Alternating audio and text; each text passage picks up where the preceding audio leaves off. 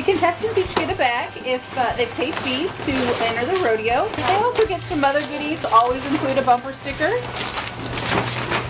Always.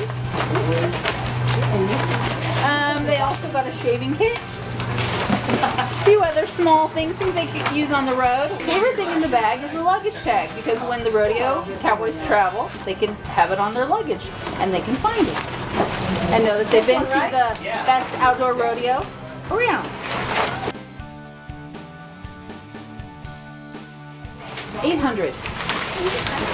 800 bags, yes, we do. We start about 2 weeks before. We put them together, part of it, and then we finish up here out at the rodeo.